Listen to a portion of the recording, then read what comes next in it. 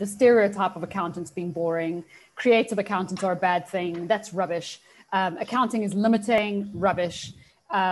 It's so much more exciting. The opportunities are so much bigger than we were ever taught that it was. And we talk about opportunities, and so many people do this, take opportunities. But I know, like, if I think of my students, and I also know for myself as well, there's a very big difference between saying you're sitting in your chair waiting for opportunities to come to you, right? Versus you're getting up out of your chair and going hunting for opportunities. There's two different things. Because when people were like, oh, Yvonne, you must take opportunities, I'm like, I'm sitting, I'm waiting. Like, people aren't like dropping by, and handing me opportunities. I'm not passing opportunities up. But the very big difference was like, wait a minute, Yvonne, you're sitting at home in your chair, yes, figuratively, waiting for opportunity, because that's what we've been told. You'll get the CA profession and then opportunities are going to fall out the sky onto your lap. No. You got to get your ass out there. You got to go hunting.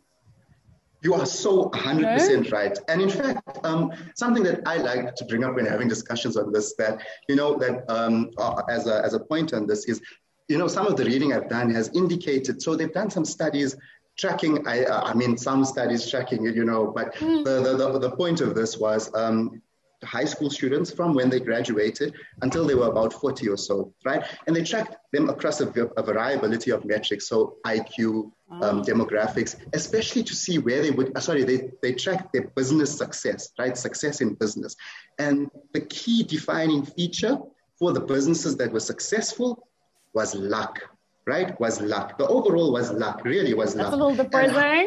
No, I don't think so. And the reason why, and I'm going to tie it back into it, is if you take that, right, like a quote I like by Seneca says that luck is what happens when opportunity means preparation. Right? Yeah. So, and that's quite true. Gary Player said, yes, I was just going to say. The more I practice, the luckier I get. It's very, very true. I like that one by Seneca where luck is what happens when opportunity meets preparation. Because what do you have control over there? You have control over the preparation side, right? You can do as much as you can, prepare. And I think that's what I was saying, like having the accounting background or whatever gives you a good foundation for opportunity. And what can you do about opportunity? I think, you have to throw yourself in the path of opportunity. Absolutely. Repeatedly. And the thing is, absolutely. And it's tough and it's grinding. I mean, I think Elon Musk said that thing that like entrepreneurship is like staring into the abyss and chewing glass like every single day.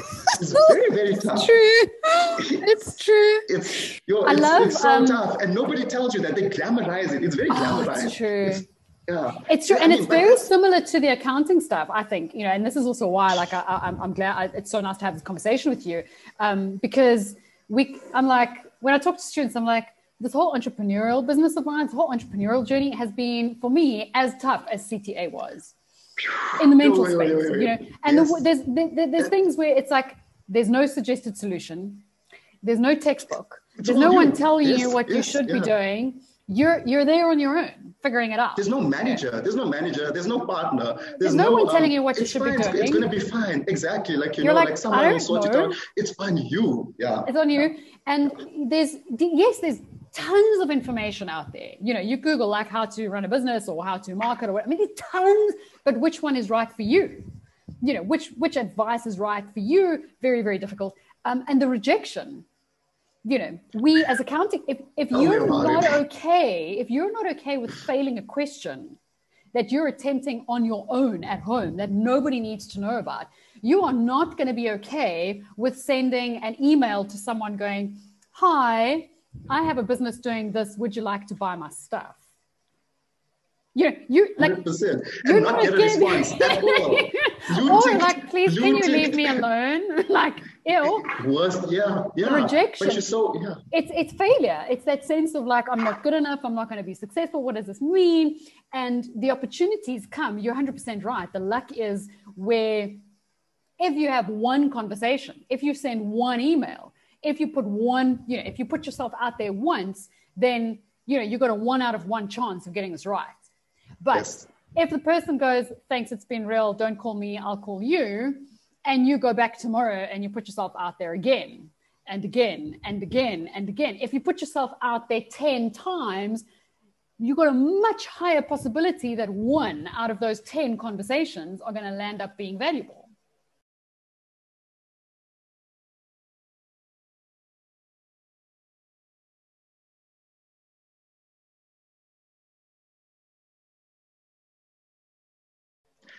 Absolutely, 100% true. And again, like some valuable information I've picked up is that, people don't realize like the response rate to cold emails. Like people will send out 100 cold emails and get like three responses or 5 responses and count that as a positive thing. And that's just it.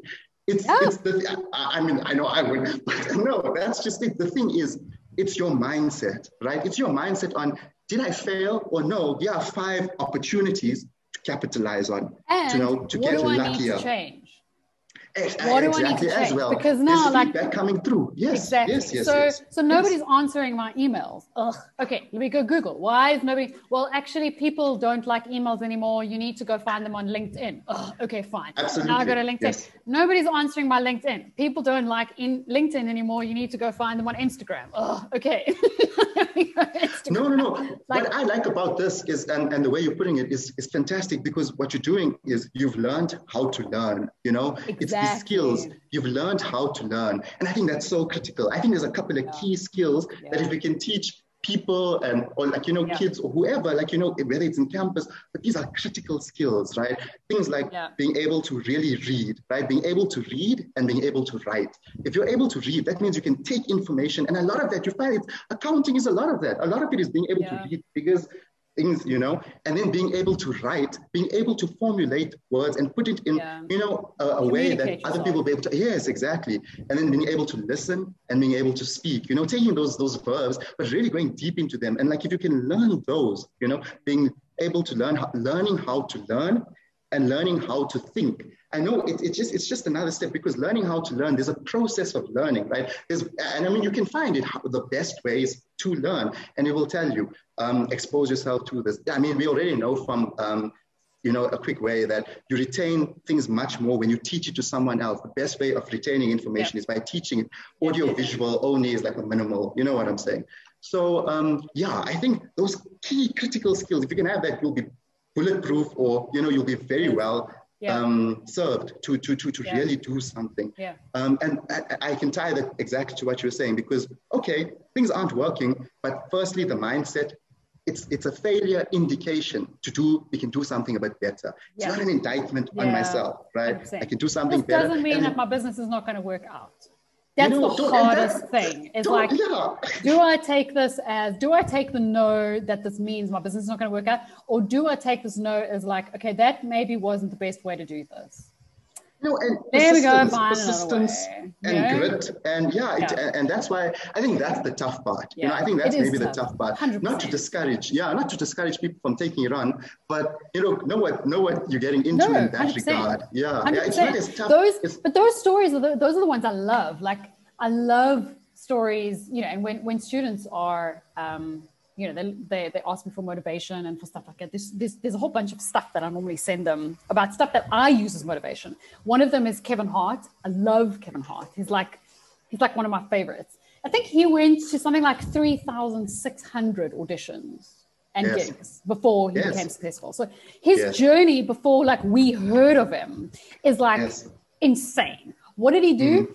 He just kept putting himself out there. He was like, and every single time stuff went wrong, he was like, what do I need to learn from this? And he went and found himself a mentor. He went and found himself people. And let me watch what you do. You're successful. Okay, you do that. I don't do this. And he just worked on his craft, and he just continually put himself out there, even when it looked crap, even when it looked like it wasn't working, even when it looked like 3,600 is a lot of rejection. But look at him now. That's the outlier. He was willing to put in the work. He was willing to do it. And you know what? You can only, he was willing to do it and learn and get, and that's just it. It's a very good point to say that we see the final product. You see the you see the fruit tree in bloom. You don't see the 30 years that it took to get there, and the care and the strife and all the pruning. And, that's absolutely true. And it's, the more you read about success stories, the more you realize it's not overnight. Like the Beatles played, I think, about 1,000 different gigs when they were touring before they were ever even known as the Beatles. It's that Malcolm Gladwell concept of, the 10,000 hours. And well, even that, like the 10,000 hour rule, it's interesting that even that is being shifted now, because they're saying the 10,000 hour rule is like saying you do the same thing all the time, but that doesn't match our world anymore, because doing the same thing for 10,000 hours is not actually the way to do things, because the world changes so fast. But anyway, I get your point. No, you're 100% right. The saying that I really like that you're talking about is there's a saying, or there's a quote that's kind of like, it took me 10 years to get my overnight success. Yes. No, that's just it. Like I worked for 10 years to get my overnight success, because you just see yesterday you were nothing, today you're a millionaire, but what you were doing in the background, et cetera, et cetera. So this, I think, is a really, really good lean in to discussing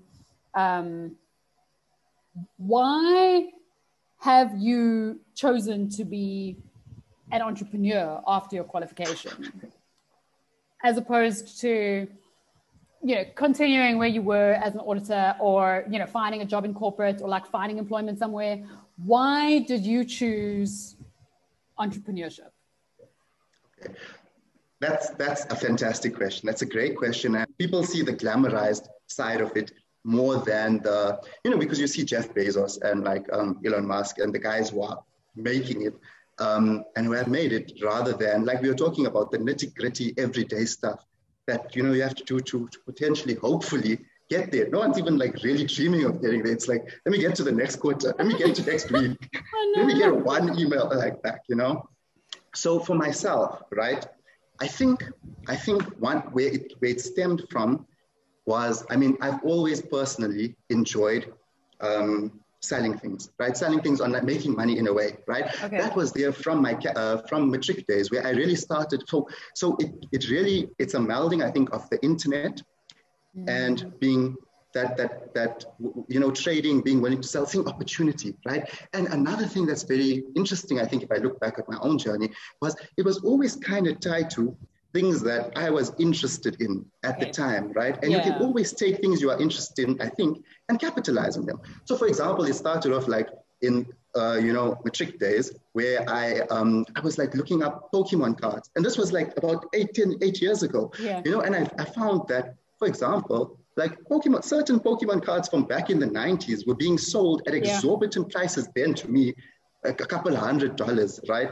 On eBay. And you see, for me, I was like, oh, I used to really enjoy all of that stuff when I was a kid. I was like, I can do that, and I think that's the key, to say I can do that. Then I was like, but how am I going to do that? So then I realized that in order to list on eBay, it gets paid out to a PayPal account. And the only bank at that time that had, a connection with PayPal was FNB. Still is the only bank in South Africa. Nothing has changed. Right.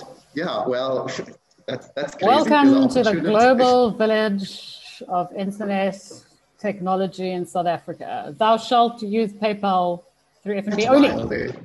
Yeah, that's a bit wild. Still, anyway. Wow, yeah. Still. And you can't use it. You have to channel. You got to take it out of PayPal. You got to pay it in, as you know, like you got to pay it into FNB. There's fees, exactly. And you see, for me, that was it. The problem was, okay, I wanted to do this, but I needed this PayPal, right? Yeah. So as a 17-year-old, I went to the FNB bank, opened up the account, helped asked the lady, and then I had it. That was it. That solved that. Then the next problem was, okay, then I bought a card. I used my mom's American Express. She knows. She saw it there. So I'm like, I bought something online. She saw it there, $120. She was like, what did you buy? I was like, a Pokemon card. She was like, had a heart attack. Like, so you're banned from buying things online. I was like, no. I was like, just wait. This will pay off, Mom, I promise. Yeah, I was like, just wait. I have an idea. Just believe. Right? And that was the reality of it.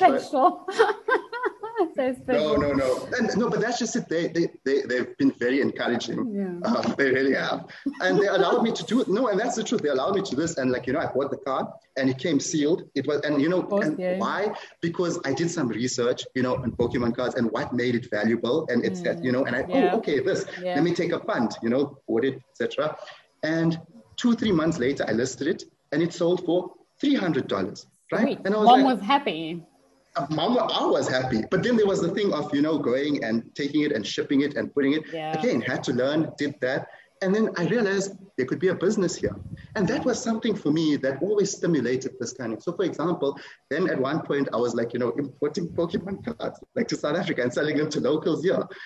There was that then, but another way then, what got me into, for example, amateur investing, I think I read something in 2014 in my second year about, some legislation that was going to negatively impact some telecommunications and would positively impact MTN. And I thought I was Warren Buffett. But again, I had saved up some money, take a punt, take a chance. And I bought, I think I sank all of it into MTN shares, and it worked. And at the end of the year, I cashed out and I went to Iran for 2 months. Oh, sweet. And no, that was cool. It was, but the thing is, taking an opportunity, and then I learned everything. I learned quite a bit about how to buy shares, etc.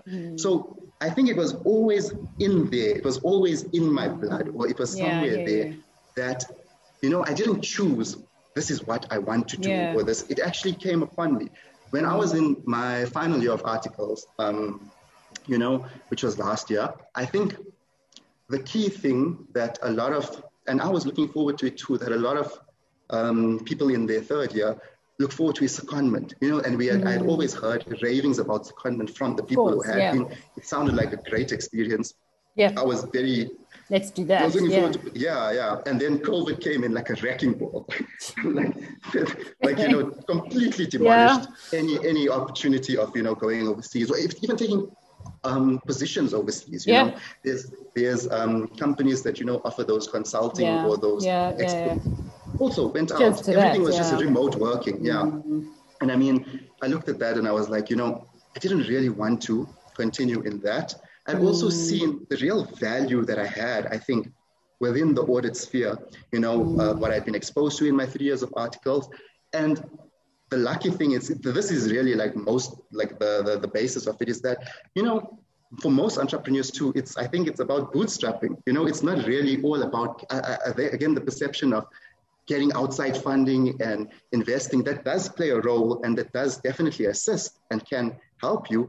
But for me, for example, throughout articles, I stayed with my parents, I drive a second-hand Honda Jazz. I was saving. For me, it was important to save that portion, and I was lucky to be able to do that. I'm not saying, but to be able to have something going forward at the end, that once I finished articles, gives you the freedom. I didn't choose. Exactly. That's the thing. I think money affords opportunities. Very and true. Having had that, I only really had the idea and developed the idea for my CA Hub and the Reflective Plan Toolkit in January of this year. And that was when I was looking up the CPD. My dad is an optometrist, and he's been doing CPD for years. And I know the stringent requirements, etc. Yes, exactly, as well as the end. And I was like, oh my God. I was like, I better check out what I have to do too. I had applied for the designation, and I was just waiting for that. So I was like, in the meantime, and then I took a look through that, and that to me, I was like, oh, we're going to have to do this. I'm going to have to do this. There's an opportunity to make things a bit easier here. To help. There's a problem, and there's a way to solve it. And why not? And take a punt, let's take a punt. Let's try it out. Let's see. And so I think for me, the key maybe skills there that would lead to that, it's not a direct choice that I made, would maybe be again, the learning, being just always wanting, and then trying things out. I think you have to try things out, even if you fail. Take the jump, try it out. Okay, even if you fail, you learn, There'll be things you have to learn, and I think you'll be better off for it, hopefully.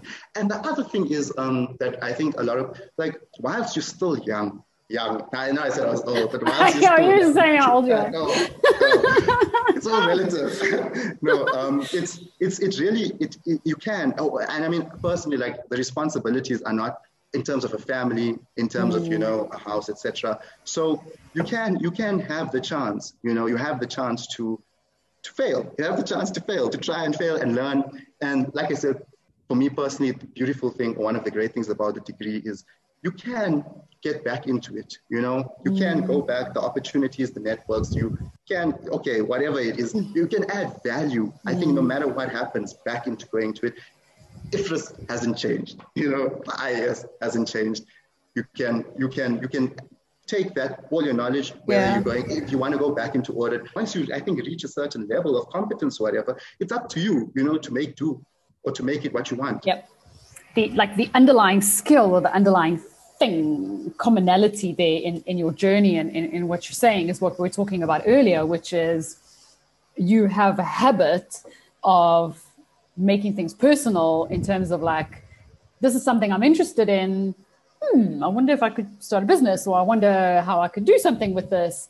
This is something that I'm interested in. I wonder how I could, this is something that I have to do. Like, looking at the CPD, this is something I have to do. I wonder if, and again, I think I kind of want to shift that phrase. You didn't take the opportunity, you made the opportunity. And I think that's very kind it's so no, but I think it's really important. It was a very big shift for me because I think we're wired and we're kind of programmed that opportunities will kind of happen around us, and we're sort of standing around waiting to see them, and like, they're like lining up, and then you're like, I'll take that one kind of thing. And it's not because we don't care, we don't take ownership or whatever. It's just like, it's kind of how we see. So when we use the word take opportunities, it has the impression that there's a whole bunch standing there and you take which one you want. In reality, you're in a room with nothing. Yes. And if you want an opportunity, you have to go outside the room and go hunting around, and there's some little parts of potential ideas that you wake up at 12 o'clock at night and go, ooh, wouldn't that be interesting? Is that an opportunity or is it not an opportunity? Or someone's talking to you over lunch. Is that an opportunity or is that not an opportunity? Or, so you made the opportunity. It didn't happen because there's other people who did exactly the same thing that you did, who went through the same, and it never occurred to them to do anything about it. It's not like someone came to you and said, oh, would you like the opportunity of creating this thing? So it's just a bit of a mindset shift of going, when we talk about opportunities, you have to make them. Yeah. They don't exist. Wow. You got to make them. You don't take them, you make them. You go hunting for them. Brilliantly put. And I think that's also very true. I see what you're saying now. And yes, I'm going to humbly say, okay, yes, maybe I made that opportunity. But you did. Very seldom is we're just like sitting at home and someone sends us an email and go, hey, how would you like to start a business doing? It never happens. No, exactly. And again, shift of the mindset. You've got to go out there. And it's the other thing is like, it's tough. Nobody tells you that like when you do try the entrepreneur, it's bare bones. It's lonely. It's tough. Hard. You don't know what's going to happen. No. So that's very cool, and I like that. And I think those conversations around what entrepreneurship is about, the mental challenges, because you're right, we kind of have the glamorized, I work for myself, I set my own hours. The reality is like, what it means is that you get to work like any 20 hours of the day that you like. Kind of thing. Yes. But again, you work brilliantly put. Exactly. It's exactly, you work way, but it's just, that's just it. I went from working a 9 to 5 to working a 24/7. But the mindset, you're so right, is like, what is it? It's for myself, And if it's important to you, it doesn't have to be. The other thing is not everybody has to be entrepreneur. Some people, like we said, it's the curve, right? People fit in everywhere on the curve. Do you know what I'm saying? Not everybody has. I just think something we picked up maybe mutually is that there could be a lot more entrepreneurial accountants, and they have a lot to offer in this space. I agree. I think it's really important for the economy globally, not just for South Africa. It's really important. The entrepreneurs are the job creators, like that. So it's really important.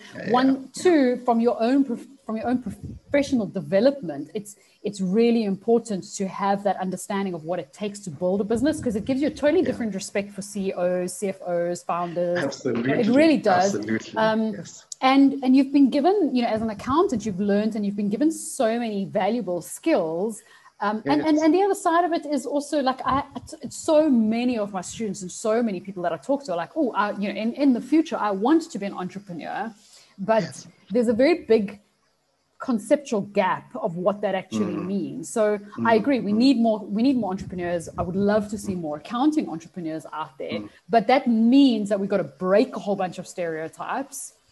And it means that we've got to create a whole bunch of understanding of what's really going on here. And let's be honest, the stuff that you're struggling with in your studies is going to be the stuff that you struggle with as an entrepreneur.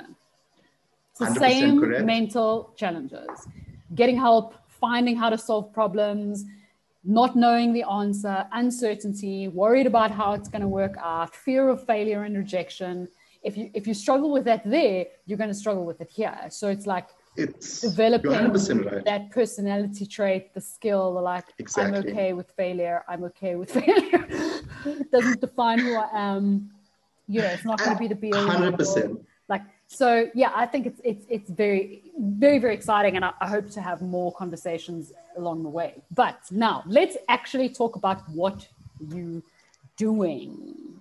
Yes. So we've discussed your journey, interesting. We've discussed entrepreneur. Interesting. Now let's discuss, what are you actually doing? Yes. Well, so I am Muhammed Ismail Bulbulia, and I'm the founder and editor of My CA Hub, right? And at My CA Hub was started with a dual purpose. We create software solutions for CASAs, and we aim to make accounting awesome for everyone else. So the targeted revenue generating business part of, the revenue generating part of the business is the software solutions for CASAs. And we create tailor-made software for CAs to assist them with many things, in a nutshell, to save them time.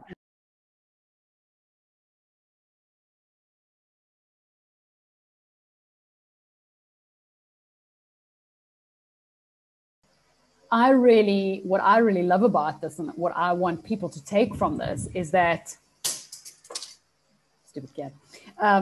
What I want people to take from this is kind of looking at you, like, recently qualified, saw kind of gap, and you've gone out and created something, which looks really cool. I mean, you've like, the whole thing works, you click on the button, it comes through. So it's like, there's a little bit of programming stuff in there. There's like, you got your little Chrome widget, you got your stuff, and there's a million little things, obviously, behind the scenes that you've had to figure out, try out, fail at, go through, But if someone landed on that page on their own, without hearing this conversation, it doesn't come across as something that, you've kind of like, oh, okay, let's go and do this now. And you've put a lot of, it looks like a real, like, it's legit, Looks like, oh, thanks. Thank you. Yeah, it looks probably legit. Of course, and it is. I mean, but it's just, I think when when we're qualifying, we have this impression that businesses have to be big and impressive, and like, yes, like it's got to be. Whereas, what I like about this is like, you saw a problem. How can we solve it? Went about. Obviously, there's a lot of stuff behind the scenes. Like, oh crap, now we have to do that. Or okay, now we've got to do that, to do that, to do that, to do that, to do that, which is all cool and tough and all the rest of that. But from the front end, you can't see all of that difficulty. You're just making my whole day. It looks nice and smooth and clean and calm, and everything is like all legit and sorted. And what I love about that is that it's possible. You know what I mean? Yes. Like, it's possible for you and me to run, and for the people who are watching this, to be entrepreneurs and run stuff and create something that's a legitimate business without... Yeah, I mean, it is possible, because I think we kind of have this idea that in order to like run businesses, we've got to have like SWOT analysis and big proposals and like external funding and offices and venues and like, and I think it's just this shift of like, I can create something and it's a legit business. I don't know where it's going to go. This might be the only software solution you run and need and do. Or this might be the beginning of a bunch of different, like, we don't know. And that's the awesome thing. That's really exciting. That to me, you've just hit the nail on the head. It can be whatever I want, at this stage. I think that's the nice part about that level, that the entrepreneurship, you know, pros and cons. The cons are the, oh my God, is this going to work? Please don't reject me. And then but the pro is, you know, that, but this is what I want to do, and this is the direction. Yeah. And you're 100% right. For me personally, what I'd like is to, okay, so I'm going to tell you firstly about the second part of my CA Hub, then, and then I'm going to tell you what I'd like that ties into what you say, what you said here, right? And so the first part is software solutions for CASAs. And the second part is making accounting awesome for everyone else. And that really ties into what we've been discussing, you know, and what I've been saying this whole video, that accounting is valuable to not just CAs and accounting students, but to everybody. And for me, you know, like I said, learning those things about tax-free saving accounts, retirement annuities, medical aid insurance, all of that, like that was very valuable. And that stuff should be made accessible to ordinary young South Africans. It should be made accessible to all South Africans. That stuff is extremely valuable. And it needs, it's free, you know, it's openly accessible. The sad thing is, there's a premium that people generally have to pay for access to that information, advice, when we can really make it more accessible to all. And having that information allows people to make choices, allows them more freedom. So that's really the passion side of it, right? That's why every week we release free infographics on a specific theme that are centered around a content. This week's one is property, the absolute basics of investing in property. Last week's one was the absolute basics, I think. Last week we did a book summary, Richest Man in Babylon. Also, let me just, while you're talking, let me just pull it up so that they can actually see what this looks like. Sure, yes. And for me, for example, Richest Man in Babylon was one of my personal favorite entrepreneurial books. The week before that, we did Absolute Basics of Alternative Investments. So we've been having an investing. Yes, we've been having an investing theme over the past month, and we've been diving into that. We've spoken about tax-free saving accounts, retirement annuities. This one was about alternative investments. Most South Africans, you know, when you speak about investing, they don't know the options that are available to them. You can invest in fine wine. You can invest in fine wine. Here in South Africa, you can invest in solar panels, in honey and macadamia nuts. Like, you know, it's just giving you the opportunity to do with your money what you know, but information is always valuable, I think. And there's your book summary. Yes, the Richest Man in Babylon. And like, you know, oopsie, the critical keys on that, the critical points on that. And I think for myself, what ties into the point that you would like to say to make it like, you know, shown or known that this is an option is 100% true. Like for me, the best thing or one of the coolest things would be if so many more CAs or so many more people could just take this, solve problems, and you don't need to be a big company or, you know, necessarily have access, like the stuff that like term sheets and funding and vesting schedules, like it's very intimidating, you know. It doesn't have to be all of that. You can start a business in your bedroom and take it from there. Never been more true. The critical elements are you solving a problem? And really your service, you know, if you can deliver good service, I think you can stand out personally. That's what I've seen. And that's one way, you know, I think smaller businesses can compete. Generally, bigger businesses have a real dart when it comes to service delivery. You know I get antsy when I have to wait on a robocall, or I send an email and it takes forever. And that's, you know, you accept it as the price of doing business. But I think, you know, there's an opportunity there for, you know, to assist and compete and to do better for small businesses. So that's, I mean, for us, we respond to any query within 2 business hours, guaranteed. And that's why we offer that, you know, we take service delivery very seriously. Very seriously.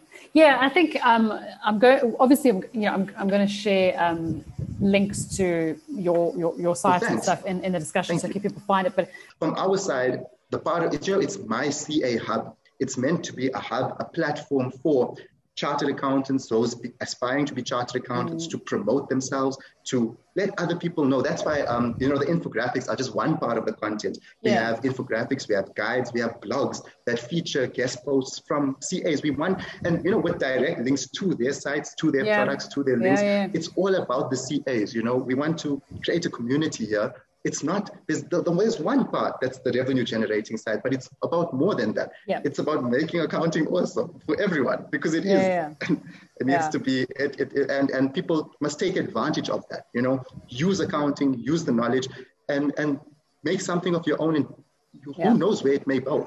You know, you could give back 10 times over. I don't know. I agree. Not but I think what I want people to take from stuff like this, if nothing else, is your possibilities, your potential, your career are so much more exciting than you think it is when you're sitting down and doing a deferred tax question, And I know that feeling and I understand it, because you get caught so much up in the syllabus and they're like, I'm studying deferred tax today, I'm studying impairments today, which is understandable and necessary and all that rubbish.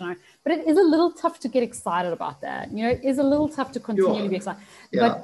But while you're studying, in the evenings or when you're taking a break or whatever, to take a little bit of a step back and kind of go, I have no idea where my career is leading me. I have no idea what I'm going to be doing in the future. We don't know what technology is going to look like in 5 years' time. So there's going to be career opportunities that haven't even hit our radar at this particular point in time that, that we're going to be like, that's my career. It didn't exist 3 years ago, kind of thing, whatever. We don't know that. So I want accounting students at every level to be excited about what they're studying, not because you're going to be crunching numbers in the back office of an office, somewhere, but because we have no idea what you're going to be doing. And who knows where you're going to be? Who knows what you're going to be doing? And it's probably much more, it could be much more exciting than you think it is.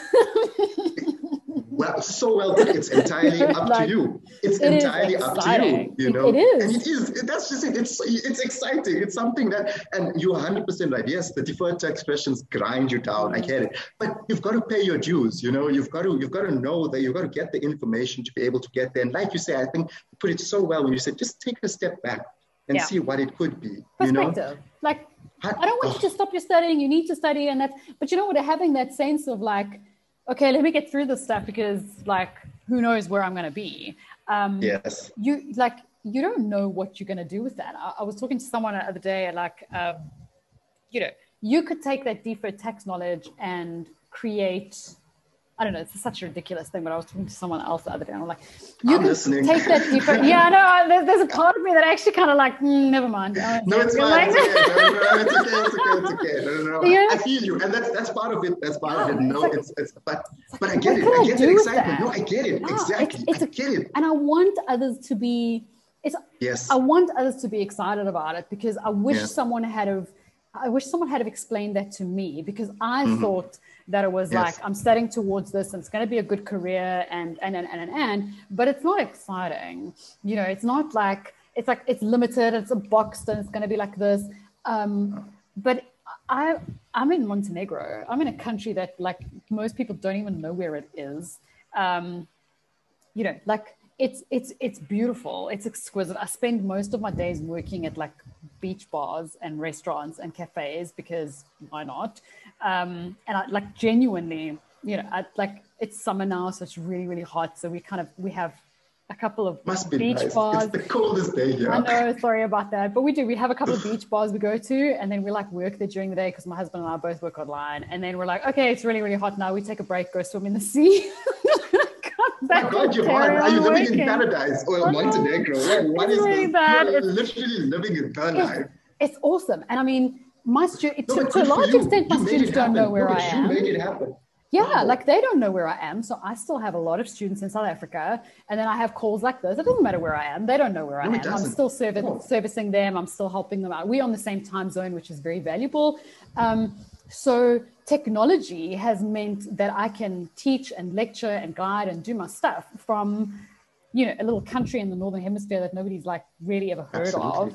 Absolutely. And we've kind of chosen this as our lifestyle because I don't want to sit in traffic. I don't want to be I don't want to be stuck in a day job. I don't want to be chained to a desk. I want to explore. I want to do different things. And I want to be creative. And I am creative. I did not think I was creative, let's be honest. Turns out I am. And and although I'm not doing IFRS and stuff, my accounting qualification has been so valuable for that. And I look at how excited I am about my career. you know, and That's all so the cool to shifts hear. that I've made, you know, like I was on that path and then I was like, okay, maybe not. And okay, maybe not. And I'll be like, oh, I'm such a failure. This isn't it. You know, like I should have done this and I shouldn't have done that. And like, oh, I'm going to, you know, but I'm more excited about my career and my life now than I ever have been before. Wow, that's awesome. Which that's is amazing. So cool. It's so incredible. cool. Yes, it's hard. That's very inspiring. You know, it is. It's tough. Like I work a lot. There's a lot of stuff that goes right and wrong, and I have to make sure that I find my own money for rent and like, you know, to pay bills and stuff. So it is really hard. But the opportunities and the possibilities, if we have the mindset of looking at stuff and going, There was an article that I put up on my blog about 8 years ago, I think. Could be more than 8 years ago. Could be a long time ago. And it was a book that I read on how to think different. Because, you know, everybody's like Steve Jobs, you know, he thinks differently. And they're like, sweet, but how do we do that? Like, how do we think different?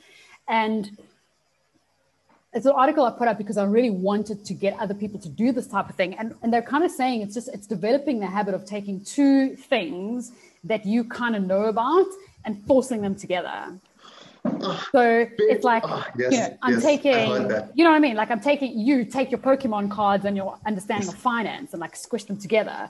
And for me, my interest in, you know, like I love Canva and creating infographics and stuff and my teaching and like squishing them together and all the other stuff we do. So innovation is not sitting waiting for inspiration to come from the sky and hoping. Innovation is like actively taking two different things and going, how could we put them together?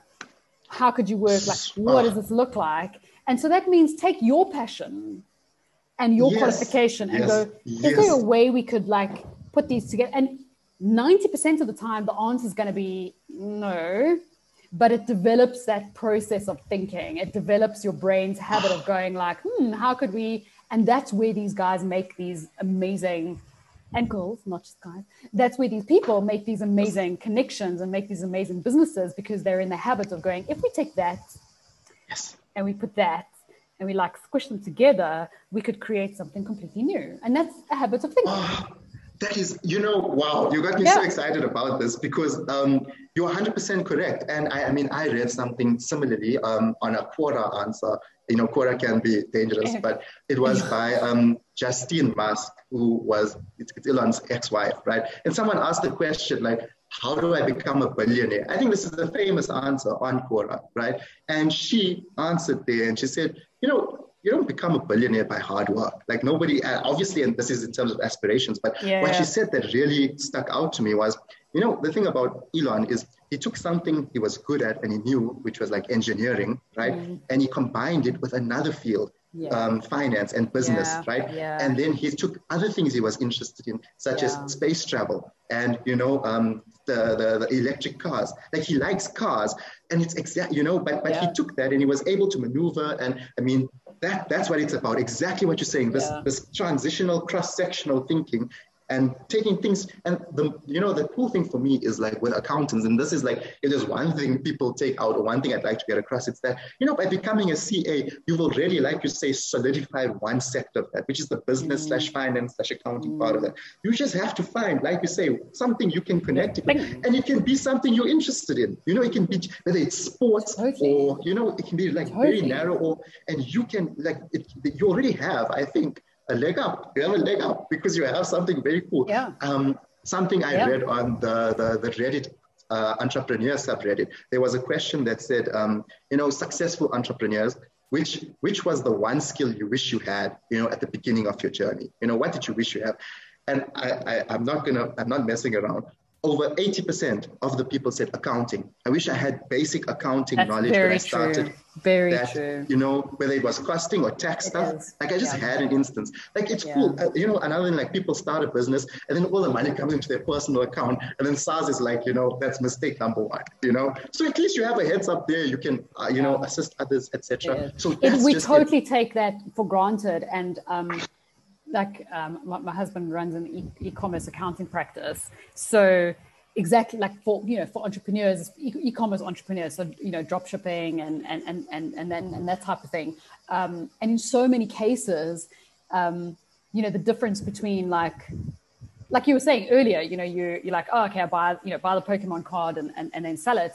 But then, did you take into account how much it costs to ship the stuff? Because, when you don't understand accounting and you don't understand costing, you're like, oh, I bought it for 3 and I'm selling it for 5. Yay, I made a profit of 2. And then you're like, wait, you've got to pay tax on that. And then there's import duties, and then there's transport, and then there's logistics, and then there's transaction costs. And then, by the time you're done, in a lot of cases, there are companies that are like, people are like, oh, sweet, I made such a profit. And then it turns out, like, I don't know where my money went. Oh, actually, I made a loss because I didn't take into account the transport costs and the courier fees and the admin. So, yeah, as an accountant, as someone who understands these things to begin with, you have a massive advantage that finance is not like a weird, fuzzy, magic, dark place that you don't want to go. There's a lot of stuff that you understand, and it is. Your challenge is getting out of the accounting mindset. Yes, exactly. Everyone else wants that knowledge, and your challenge is like, let me get out of it. I mean, take my knowledge, but like get out of the room a little bit. Yeah. So, and the cool thing about that is, like you said, most of the ideas that you try are probably not going to fly, and that's fine. It's the process of trying and learning and applying and that. And 100%. Have you seen? And this is something I kind of push or get my students to take a look at when we're talking about failure. And have you seen? There's an organization called they run what they call F up nights, but like full on F up, like I won't say the word because YouTube will probably like. No, got it. Yeah, but they run. So you can literally Google like F up nights. What they do is like, it's almost like TED Talks for failed businesses, if you will. So they have, it's like global, and then they set up events and venues, and they go, let us know your failure, your business failure, your entrepreneurial failure or whatever, and then come and talk about it. Come and talk about your business failure. So it's literally like people who sign up to talk about and listen to other people's business and failures. share. Because what went wrong, what was your business that went wrong, so you can sign up to the newsletter. Well, that must be rough, doing those post-mortem analyses. That must be But I love it because I'm not going to say celebrating because it sounds wrong, but the point is like, this organization, what they do is they're like, we learn from our mistakes, and instead of sitting there and going, oh, I failed at my business, like, let's share, let's understand what went wrong. Do you want to talk about it? Tell us, what would you have done differently? What went wrong? What went right? And so it's literally like TED Talks for failed businesses. And they do it globally. They run like global stuff. If I'm not mistaken, there was one that they ran in Cape Town, if I'm not mistaken, somewhere along the line. And obviously now I think everything's done online. But yeah, it's literally like they have F up nights, which is like, come and talk about your failed business. And I think that's so valuable to know, because it's like the global community is going, there's value in screwing things up and starting again. It's not the end of the world. It doesn't mean, yes, it's heartbreaking. Yes, it's hard. We're not taking anything away from that, but it doesn't define who you are. No. It doesn't mean that you're never going to be a success. And I loved finding stuff like that. I was so like, you got to be kidding me. Like, who's going to get up and talk about my failed business? Like, are you mad? But like, how valuable is that? As someone who's starting a business or thinking about it, to go and sit in the back of someone else's and go, okay, so that's what you did. Okay, I won't be doing that. I think one of the cool critical things about being human is we can learn from others. We don't have to go and put our hand on the hot stove. We can see what happened to the guy who did it before us, Like, and especially if he's willing to tell us like how he got to that stage and what he did. Exactly. That's and for me, the information is there. That's just it. The information is there. It is. And there's so much more. I'm not saying if you're an accounting student, you don't have to be going to read articles on IFRS. Please no. If you want to, go right ahead. I'm super chuffed for you. Like, if that's what you want to do, do. But go and look at opportunities. How are people making money these days? I see you haven't, you put an infographic up a while back on NFTs, which is something people are still kind of getting their head around. I kind of haven't. I'm like what is this now? Yes. But again, something that didn't exist last year, and is now sort of like the next big thing kind of thing. Non-fungible tokens, also bizarre. Like, what is this thing? So just to get excited about the fact that the world is bigger than we think it is, and the world is bigger than what we're given in our accounting textbooks. Yes. So you got to get through the stuff, and I understand that it's not necessarily the most massive, exciting thing, but prepare your mind, your personality, your thought processes, and your mindset for it is as exciting as you make it for yourself. 100%. Like, you can make it super exciting for yourself, and that depends on your approach, your mindset, your choices, your stuff, not what someone else says. And if you are excited about working in the back office of a really big corporation, that's cool too. I'm not saying that's not exciting. I'm just saying, like, there's more than a beautiful way, 100%. I think a really good way that I've learned, I've experienced, and I like to put it. I put it in our investing infographic too, but I think it applies so much more in life. And I think it's quite to do is to write down your values, right? It's to really sit and think. No, I know it sounds very airy-fairy, right? No, it's not. I know, and I know. But to me, right? For me, one of the things, I really sat, right? And I saw in my own life and experience, where was I upset, angry, anxious, nervous? Moves you? Yeah, exactly. I realized, like, one of the things for me, like, my key values is freedom. One of my key values is freedom and independence. And therefore, the decisions I can therefore make for my life can be tailored around this. So I know it's knowing yourself, right? It's what's important to you is things like maybe traveling often is important to you. So then why, if you sit down at 18 and you're like, I like to travel. And I'm not saying you should know everything about yourself, but if you think you like things, right? Say, I like to travel, I've experienced this. It's the process of learning to ask yourself these questions. Yes. They're not going to stay the same forever.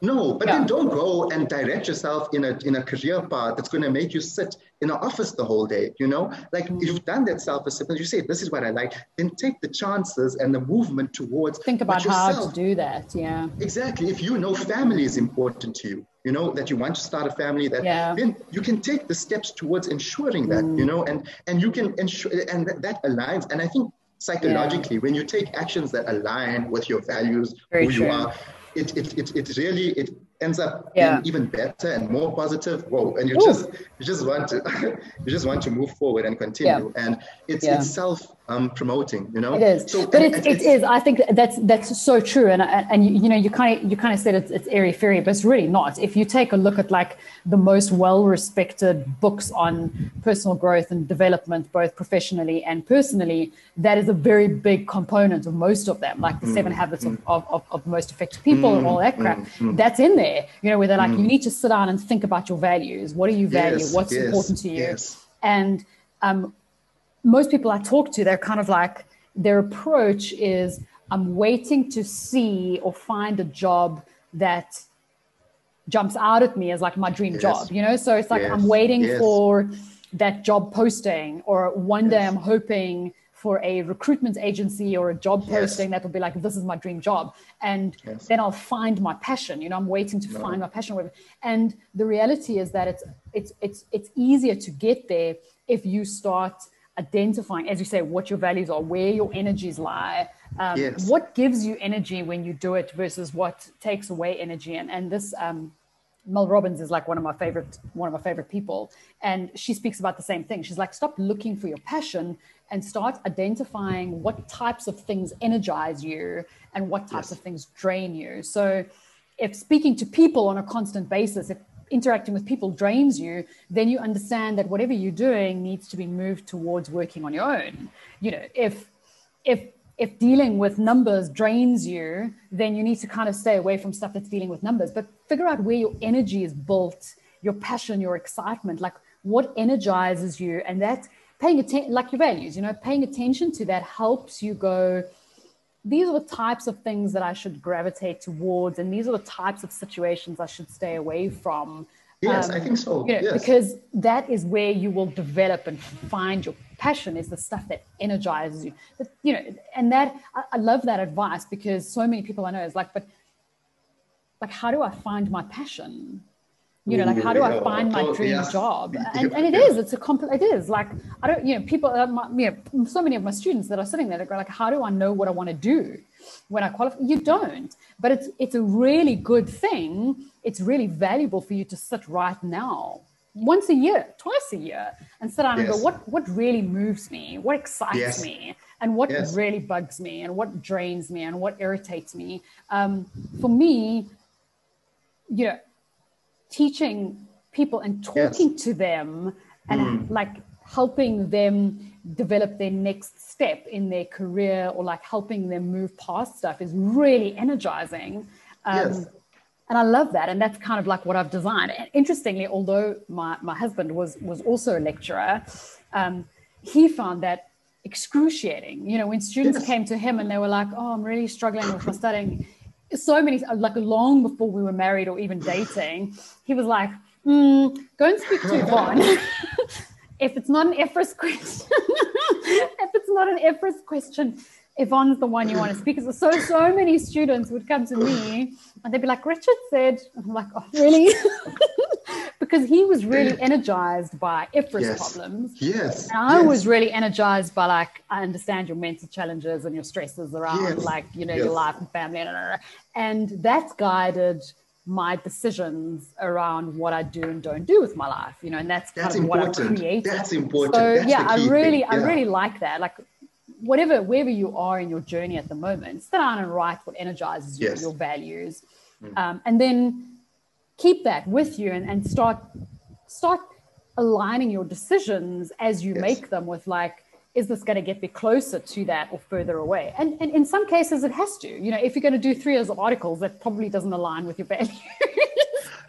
But it's maybe got in to be the done. overall picture. No, but maybe in the overall picture it does. Once it's done, I'll be able to get, so it's like, that's what I want. I got to do that in order to get there, whatever the case is. But I really like, it's not airy fairy at all. In fact, it's a lot more difficult than people. No, it is. Yeah. No, it is. Your profession, your background, your skills gives you the opportunity, the advantage of being able to choose. Yes. You're able to kind of go like, I value freedom, and so therefore I'm going to make these choices. There's always an opportunity cost. Yes, always an opportunity. So by you choosing freedom and your entrepreneurship, you're missing out on performance bonuses, 100%. Like, steady income, performance bonuses, sick leave, benefits, you're missing out on the title, you're missing out on, like, there's always an opportunity cost. There's no question. But we have to decide cost versus benefit for ourselves, because when we make those sacrifices, we need to make sure that we're making sacrifices that we're prepared to make. Am I prepared to make the sacrifice? Don't find yourself 6 years later going, actually, I gave up on my family time and it wasn't worth it. Unplug from society's expectations. Unplug from I'm a woman, and so therefore I'm not allowed to be a full-time mom, or I shouldn't be a full-time mom. I'm saying yes very confidently, but yes. No, but it is. It's just, we buy into society's expectations of who we're supposed to be and what success looks like. I think we do. But success looks like you being happy with your choices from now to the future, and you understanding that your choices align with the life that you want, so that you don't have regrets later. And whether that's having a half-day job so that you can spend more time with your kids, or working 24 hours a day because you want to build that business, that is your choice, and society needs to back the hell off. And you need to unplug that rubbish. Like, you need to unplug that rubbish, because success is what you want your life to look like, to make you happy every day. What are you happy to get out of bed to do? I think so. That's success. Like, there's always going to be struggles. There's always going to be challenges. There's always going to be tough stuff. But what are the tough stuff? Choose your tough stuff. So I think so. Yeah. 100%. I think I've got a student call at in 10 minutes that I need to take. Yeah. I am super chuffed about the conversation that we have. I think there's so much more that we can discuss, and I kind of foresee us doing some more of these as time goes on. Oh my because God, I think we've got some like really exciting topics. And obviously, hopefully we'll get comments from people and students and other people kind of saying, can you discuss I'm gonna blast this everywhere. To be honest, like, I'm gonna share this So we've had there's been a lot of discussions. So I'll take a look and figure out how to break it up and how to put it out so that we can like separate that. But I am so grateful for your time. I'm so grateful for your openness and your honesty and your enthusiasm.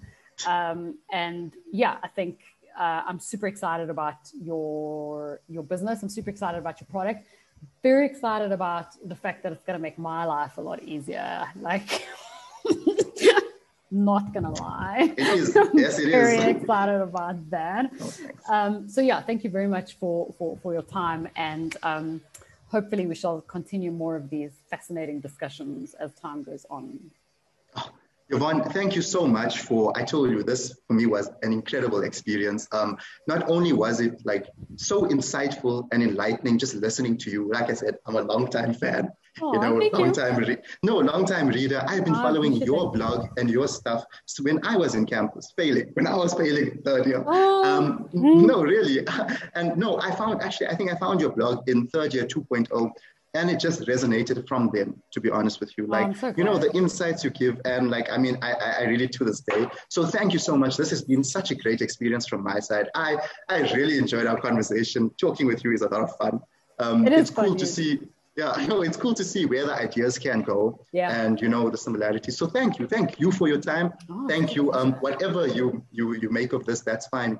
Whatever happens in the future, I'm just grateful. Thank you so much. And I've had a great time. Me too. Yeah, I think we can carry on chatting for hours. It's fine. No, all the best with your student. Thank you so much. It's such a pleasure. And we shall chat again soon. Cool. No problem. Have a great rest of your evening.